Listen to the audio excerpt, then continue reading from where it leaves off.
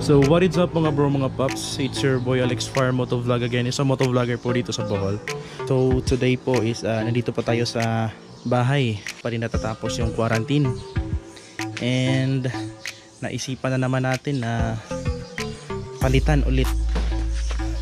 Naisipan natin ulit na palitan ng ating tambucho, 'di ba? Sa previous vlog natin, pinalitan natin 'to ng OR1 muffler. And ngayon po is papalitan din po natin siya ng bagong muffler, which is ito po, true liner. Yan o. Huwag nyo lang pong pasinin yung kalawang.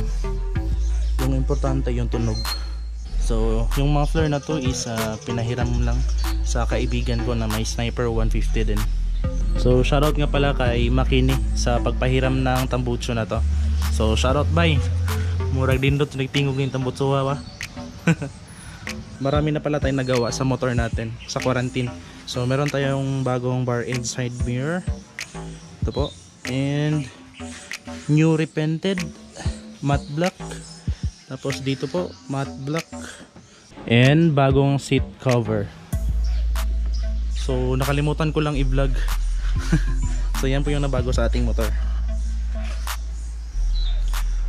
Okay, without further ado, let's start. Siyempre, kailangan po natin ng tools. So gumamit po tayo ng 12mm na wrench para sa pagtanggal ng ating screw sa ating exhaust.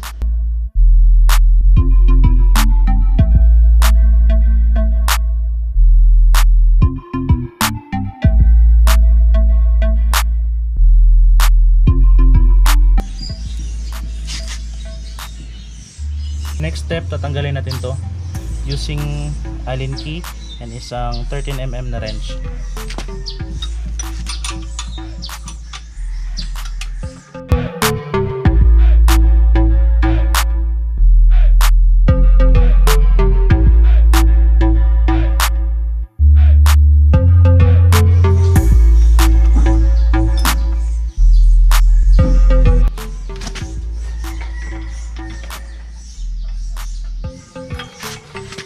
Yan po, no? Natanggal na po.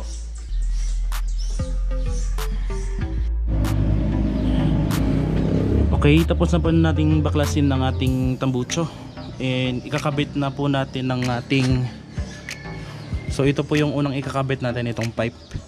Para dito mahihirapan sa paglagay nitong ating canister.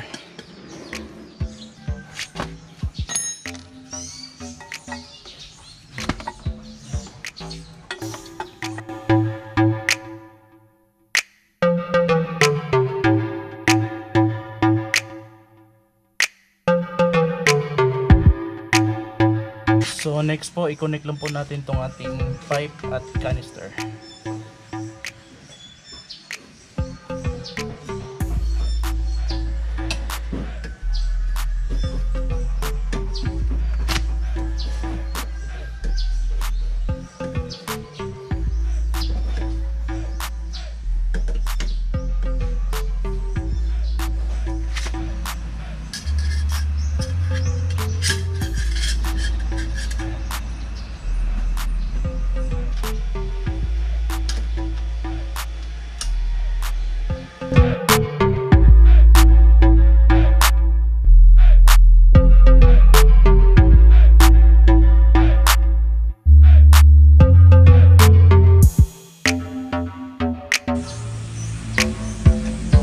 And higpitan na po natin itong ating screw dito sa exhaust.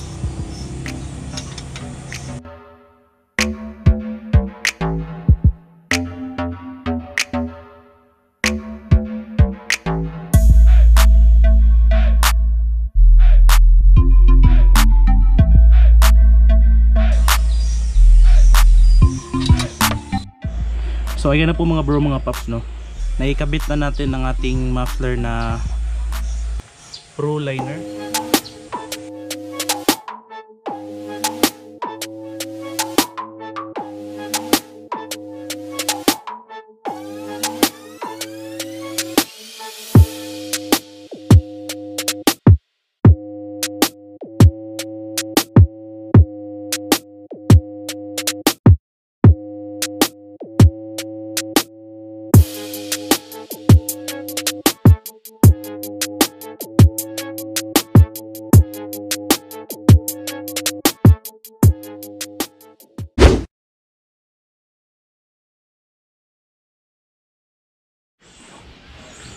Okay, okay.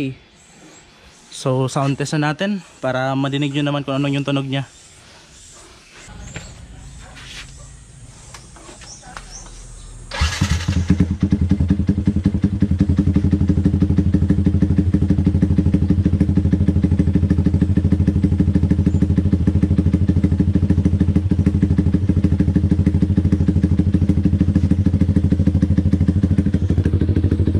So yan po yung idle sound.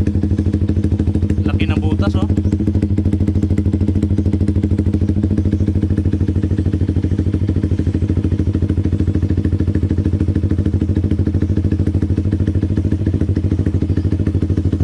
Okay, revolution natin.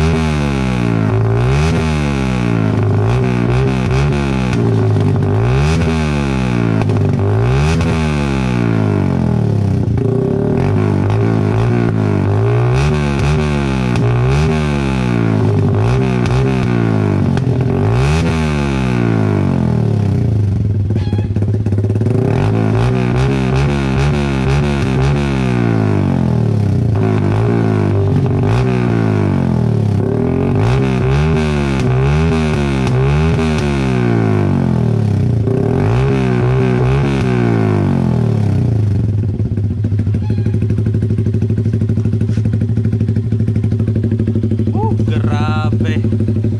Mas maingay pa to sa OR1 na muffler. Pero grabe yung backfire niya mga boy.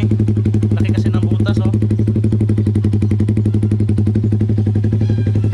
Okay, so yan po yung sound test natin. Tapos ipaparinig ko sa inyo kung ano yung tunog niya kapag tumatakbo po siya, no?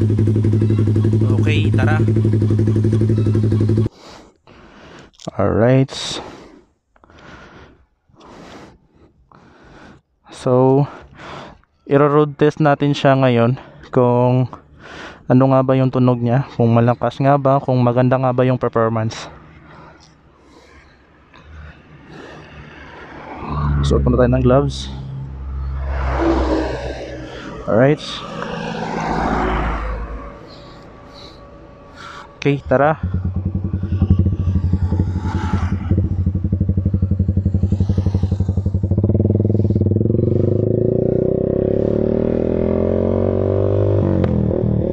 So ayan, oh, so far maganda yung hatak niya.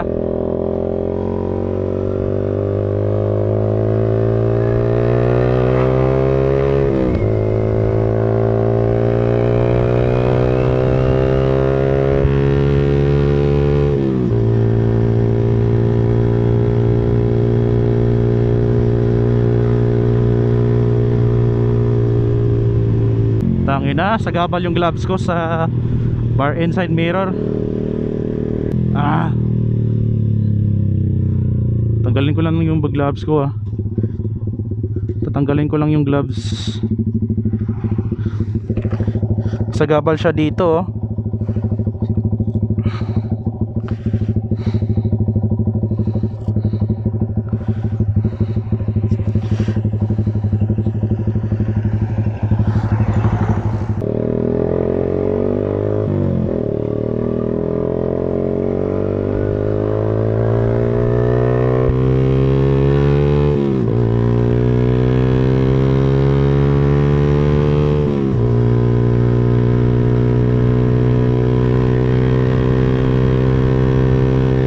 Grabe ang ingay.